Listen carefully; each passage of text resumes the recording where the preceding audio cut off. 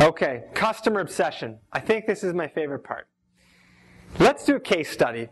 Customer is a word that can be used in almost any instance. In this instance, let's say customers are people who litter. Our case study is to get people to stop littering on the side of the road. How many people recognize this image? You recognize just a portion of that image from the Keep America Beautiful campaign, even though it's from 1971. The reason that people recognize it is because Iron Eyes Cody makes an emotional connection. But does an emotional connection matter if it works just a little bit on everyone? Because the reality is, if we think about asking people to stop littering, there's a continuum of impact. And that continuum probably exists in almost every problem, in that you could be functional. In this case, you could tell people not to litter.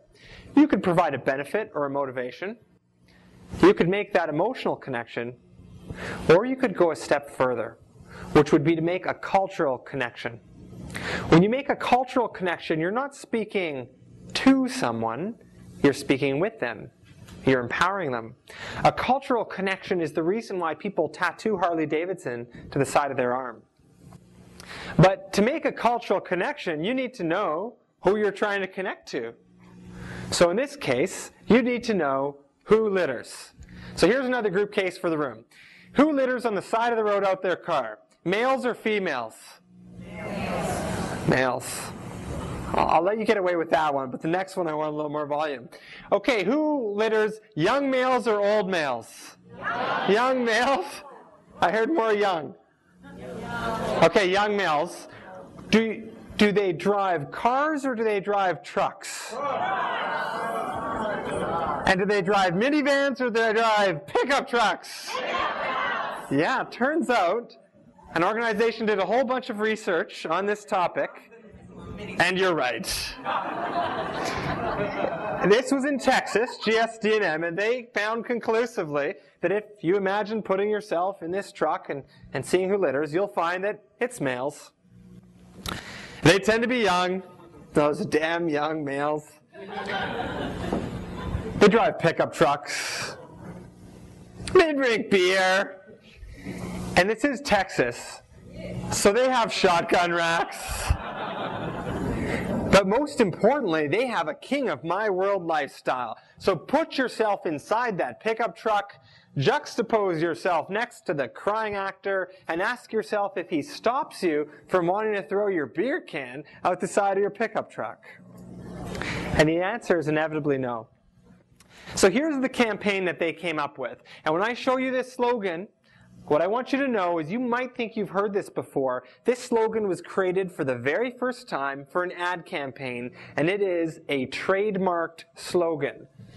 Don't mess with Texas. They had George, yeah, there we go. We got a Texan in the audience, folks. They had George Foreman, Willie Nelson, sports heroes and icons saying, if you litter, you're messing with Texas. And if you mess with Texas, we will kick you. Something like that. Yeah, there we go. Front row's got it. And again, you've seen that on t-shirts, but it's a trademarked ad slogan. I'm going to show you how they keep it alive today. Hey, this is Owen Wilson. This is Erica Badu. I'm Janine Turner. This is Julius Jones. This is Lance Armstrong. This is Leanne Womack. We're most wanted board. This is Chuck Norris. This is Jennifer Love Hewitt reminding you. Don't mess with Texas.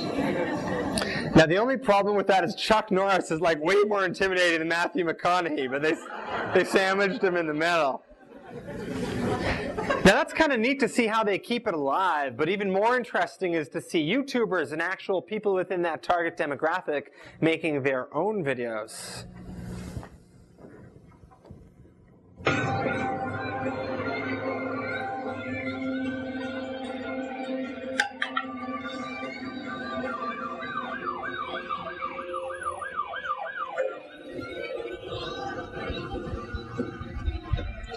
You know why I pulled you over? Hey, hold on one second. Hey man, I gotta let you go. I got pulled over. Yeah, I'll give you a call back. Okay, great. Please, don't mess with Texas. The Texans like that on this side? Nice. Now, what's interesting about that is that I actually censored myself by showing you the more boring ones. I was a little worried about the audience getting upset. Well, I'll show you the pictures of these two, and you'll see what I mean. So this particular commercial was created by a young man who shows himself assembling a shotgun, and when he sees someone litter, he shoots them, and at the sound of his rifle, you hear, "Don't mess with Texas." The notes that he has in his YouTube commentary is that he created it for a contest. At that contest, one celebrity judge, Matthew McConaughey, came up and said it was his favorite, but unfortunately he was disqualified. The other one consists of two young ladies destroying a minivan, and I didn't show that because we already decided that it's pickup trucks that litter, so that's just not correct. But put yourself back in that pickup truck, and again, juxtapose yourself next to the two ads, and it's pretty clear which one connects. What ended up happening is after that cultural connection, litter was reduced by 72% over 4 years. And that slogan is now synonymous with Texas. It's on bumper stickers and it's on t-shirts at the airport. And the point is that in all industries, innovation starts by observing the customers. Whether you're a designer, an entrepreneur, an artist, a marketer, or a strategist. Innovation starts with the customer, and it requires observing customers even if you're the newest hire or if you're the CEO. And where that used to mean focus groups, surveys, and interviews, it now means observing customers in their zone, interacting with them, observing their product use, and watching the actual purchase happen.